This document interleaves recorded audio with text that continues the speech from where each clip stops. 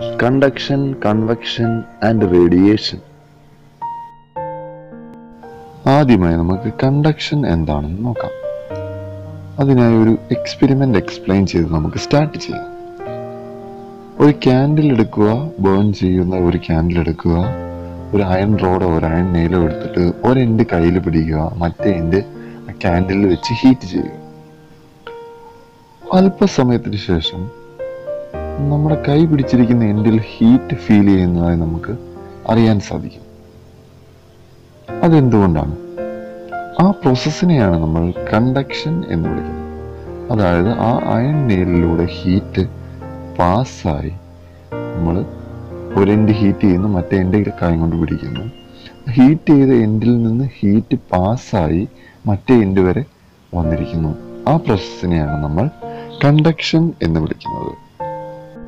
അന്നേരം കണ്ടക്ഷനെ നമുക്ക് എങ്ങനെ ഡിഫൈൻ ചെയ്യാം? Conduction is A flow of heat energy from A region of high temperature to one of A low temperature by the interaction of the adjacent particles. എല്ലാ മെറ്റീരിയൽസും അതിൻ്റെതായ particles use ചെയ്താണ് ഉണ്ടാക്കിയിരിക്കുന്നതെന്ന് നമുക്കറിയാം. ആ പാർട്ടിക്കിളിൻ്റെ interaction മൂലം ഹയർ ടെമ്പറേച്ചറിൽ നിന്ന് lower ടെമ്പറേച്ചറിലോട്ട് heat flow ആകുന്നു. ആ പ്രോസസ്സിനെയാണ് നമ്മൾ കണ്ടക്ഷൻ എന്ന് വിളിക്കുന്നത്. ഈ കാണിച്ചിരിക്കുന്ന പിക്ചറും കണ്ടക്ഷൻ ഒരു എക്സാമ്പിളായി നമുക്ക് എടുക്കാം. ഒരു ചൂട് ചായയിൽ വെച്ചിരിക്കുന്ന സ്പൂൺ അല്പസമയത്തിന് ശേഷം നമ്മൾ ടച്ച് ചെയ്യുമ്പോൾ അതിൻ്റെ ഏത് സൈഡിൽ ടച്ച് ചെയ്താലും നമുക്ക് ആ ചൂട് അനുഭവപ്പെടാം.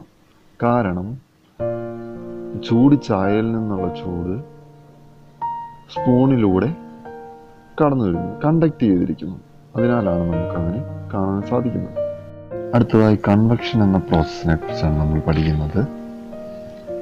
നമ്മൾ ഓൾറെഡി പഠിച്ചിട്ടുണ്ട്, വാട്ടറും എയറും ഹീറ്റിൻ്റെ ഒരു പുവർ കണ്ടക്ടേഴ്സാണ്. അതായത് വാട്ടറും എയറും ഹീറ്റിനെ കടത്തിവിടത്തില്ല. പക്ഷെ വാട്ടർ അല്ലെങ്കിൽ വെള്ളം നമ്മൾ ചൂടാക്കിയാൽ അത് ഫുള്ളായി ചൂടാകുന്നതായി നമുക്ക് കാണാൻ സാധിക്കും.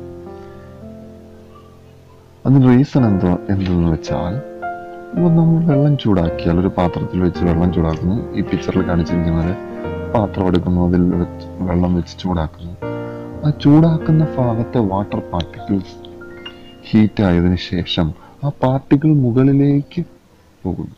മുകളിലുള്ള തണുത്ത അല്ല കൂൾ പാർട്ടിക്കിൾസ് താഴേക്ക് വരുന്നു.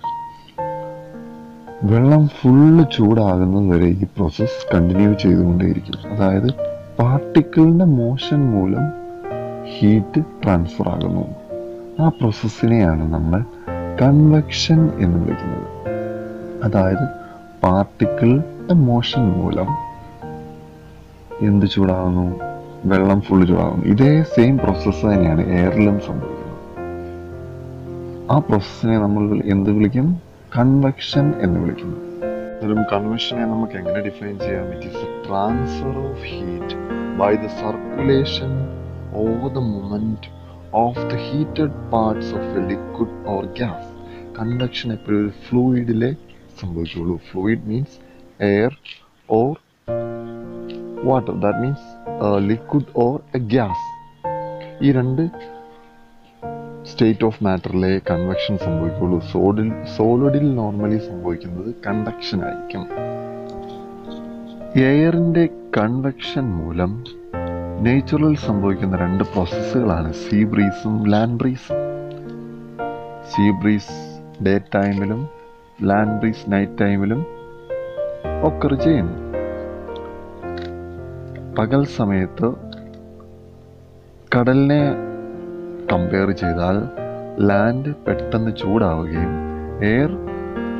ലാൻഡിനരികിലുള്ള എയർ ചൂടായതിനു ശേഷം കൺവെക്ഷൻ മൂലം മുകളിലോട്ട് ഉയർന്ന് കടലിൻ്റെ സൈഡിലേക്ക് ഫ്ലോ ആകുകയും ചെയ്യും.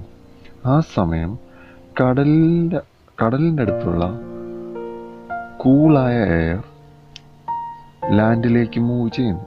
ഇതിനെ നമ്മൾ സീ ബ്രീസ് എന്ന് വിളിക്കുന്നു. നൈറ്റ് ടൈമിൽ ലാൻഡിനെ അപേക്ഷിച്ച് നോക്കിയാൽ കടൽ തണുക്കാൻ ഒത്തിരി സമയമെടുക്കും. അതിനാൽ കടലിനടുത്തുള്ള വാം എയർ മുകളിലേക്ക് കൺവെക്ഷൻ മൂലം ഉയരുകയും ലാൻഡിലേക്ക് നീങ്ങുകയും ചെയ്യുന്നു. അന്നേരം ലാൻഡിലുള്ള കൂൾ എയർ കടലിലേക്ക് നീങ്ങുകയും ചെയ്യുന്നു. ഈ പ്രോസസ്സിനെ നമ്മൾ ലാൻഡ് ബ്രീസ് എന്ന് വിളിക്കും. ഈ ലാൻഡ് ബ്രീസും സീ ബ്രീസും ഒക്കർ ചെയ്യാനുള്ള റീസൺ എന്ന് പറയുന്നത് എയറിൻ്റെ കൺവെക്ഷനാണ്. അടുത്തതായി റേഡിയേഷനെ കുറിച്ചാണ് നമ്മൾ പഠിക്കുന്നത്. റേഡിയേഷന് ഏറ്റവും നല്ലൊരു എക്സാമ്പിൾ എന്ന് പറയുന്നത് സണ്ണിൽ നിന്നുള്ള ഹീറ്റ് ആൻഡ് ലൈറ്റ് എർത്തിൽ നിൽക്കുന്ന നമുക്ക് അനുഭവപ്പെടാൻ സാധിക്കുന്നു. റേഡിയേഷൻ്റെ ഏറ്റവും വലിയ പ്രത്യേകതയാണ് അതിനൊരു മീഡിയം വേണ്ട. എം ടി സ്പേസിലൂടെ ആണെങ്കിലും അത് ട്രാൻസ്ഫർ ആകും. മെയിൻ എക്സാമ്പിൾ ഞാൻ പറഞ്ഞ പോലെ സണ്ണും എർത്തും തമ്മിലുള്ള ദൂരം വളരെ കൂടുതലാണെന്ന് നമുക്കെല്ലാം അറിയാം.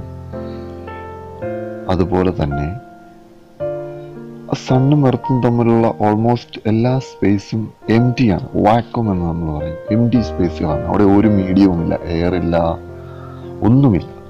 അങ്ങനത്തെ സ്പേസിലൂടെയും റേഡിയേഷന് ട്രാൻസ്ഫർ ചെയ്യാൻ സാധിക്കുന്നു. അതാണ് റേഡിയേഷൻ്റെ ഏറ്റവും വലിയ സ്പെഷ്യാലിറ്റി.